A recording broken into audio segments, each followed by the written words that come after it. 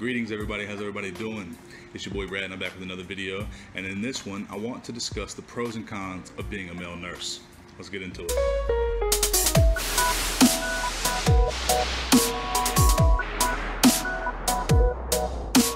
One of the pros is that you're a minority in nursing school. You are one of a very few amount of men who pursue nursing as a career.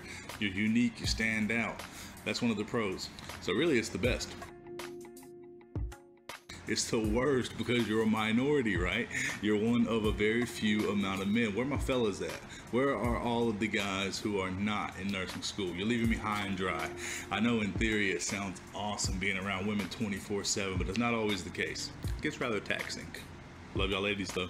One of the pros is that teachers and nurses at the clinical sites in which you're visiting seem to be nicer to you.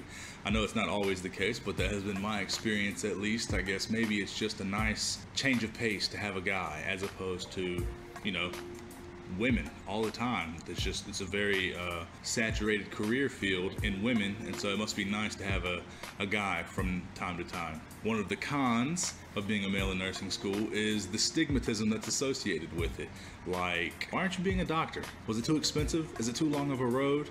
You just didn't want to be a doctor? Why didn't you want to be a doctor? Why do you want to be a nurse? A male nurse, really? Come on.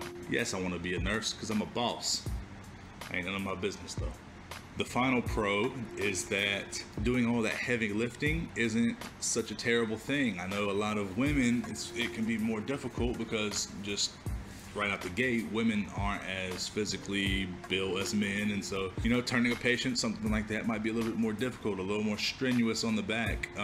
So being a male as a nurse, those physical requirements aren't as big of a burden for us. The con is that heavy lifting is not that hard. Kind of contradictory, right? But how many times have you heard, "Oh, Brad, would you come help me turn my patient, please? I'll be there in a minute." Oh, God.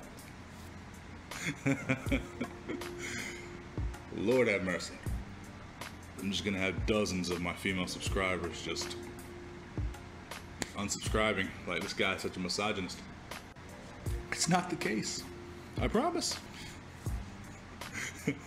I'm so stupid sometimes. If y'all hung out with me in real life, I'd probably have y'all rolling from how idiotic I can be. Anyways, I digress. But yes, the heavy lifting isn't so hard for us guys. I've had multiple times in clinic that I've had one of my female classmates ask me if I could come help them turn a patient, you know, help change a brief or whatever it might be. So yeah, that's just one of the small drawbacks. But overall, guys, being a male in nursing school is awesome.